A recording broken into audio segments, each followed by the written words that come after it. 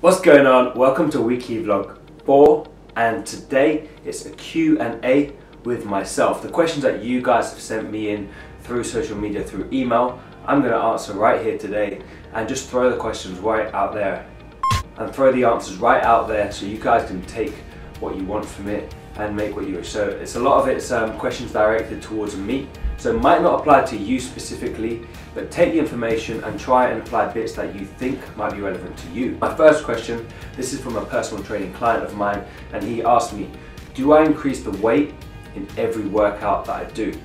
So when it comes to training, my goal is to have some sort of progression, some sort of progressive overload from workout to workout. Now it might be increasing the weight, or it also might be increasing the reps or sets that I do. Saying that, it's not always about increasing the weight, but you need to have some sort of progression in the workout so you know you're making progress, so you're improving your physique. That's the main thing, having a form of progression within the workout.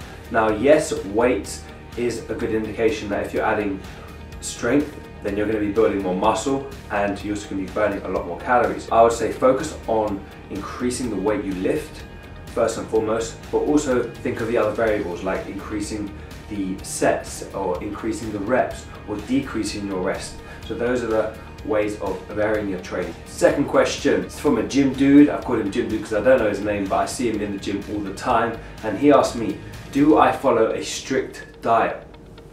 Now my diet changes every single day. I wake up at different times, but my day is very varied, and so I don't eat the same meals at the same times every day. I follow a flexible approach to dieting. I do pick up things from the shops and I factor it into my diet using macro tracking app like MyFitnessPal. So that's what I do. I don't follow a strict diet regime as I have done in the past. I freestyle quite a lot of the time.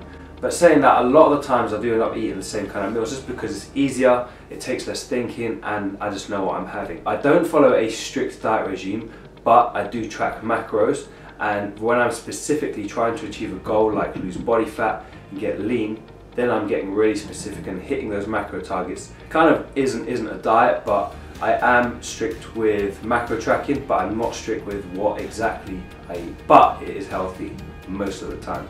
Okay, I got a question here from a contest prep / personal training client, Denny. What do you do when you mess up your macros? So basically when you overeat or like overshoot your calories for the day. When this happens, it's usually because you've got a meal out or you've underestimated the day that you've got ahead and you've ended up eating all your calories earlier in the day. When this happens, don't panic. Go with the flow.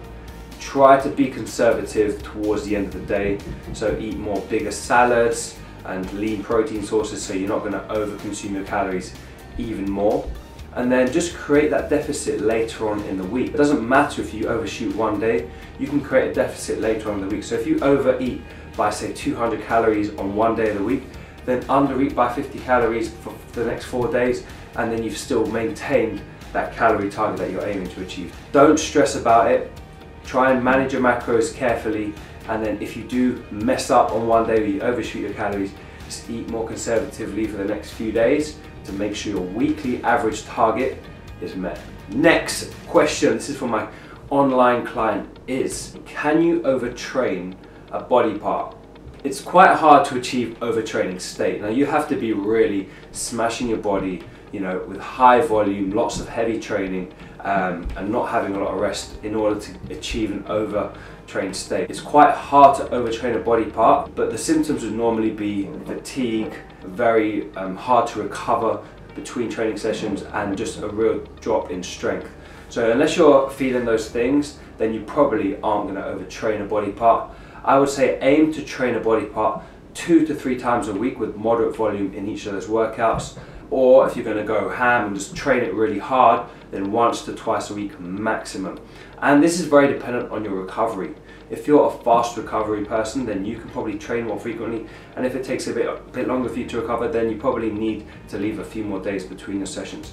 But 2 to 3 workouts a week for a specific muscle group is usually more than enough to stimulate the muscle, and you won't fall into that overtrained state. Can I have carbs after 6 p.m? Will they make me fat? No.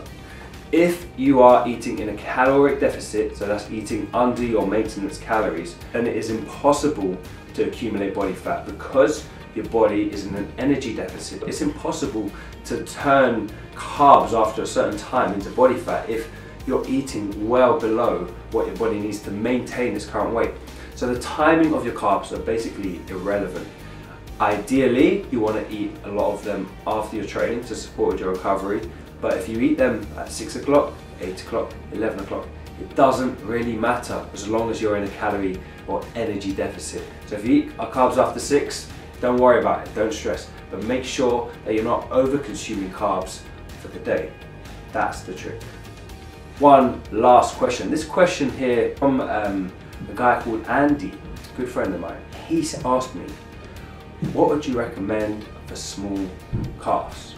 So to be honest, I'm not going to be the best example because my calves aren't all that.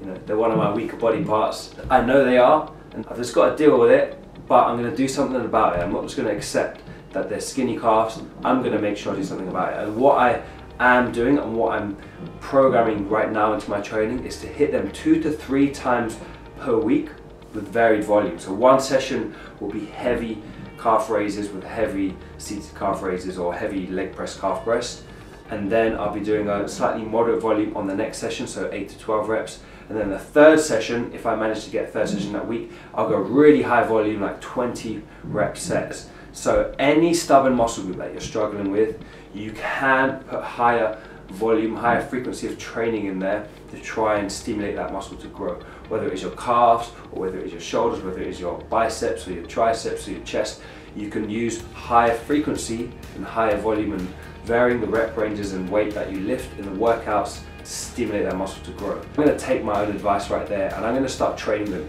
2 to 3 times a week using those methods because my calves are small, they don't grow very well, and I need to do something about it. Any weak muscle group, train it more frequently, train it hard, and it will grow. It's inevitable as long as you're in an energy surplus. That's the trick. You have to be eating more calories than your body needs to maintain your weight. So there you go.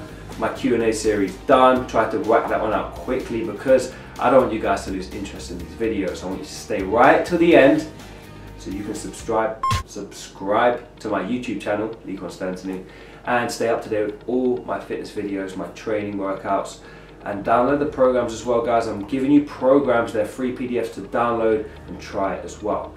I hope you enjoyed this Q&A series. Stay tuned, I'll be doing a lot more of these. Make sure you leave your questions below, and I will pick the best ones out to answer them in future weekly vlogs. Thanks for watching. Peace.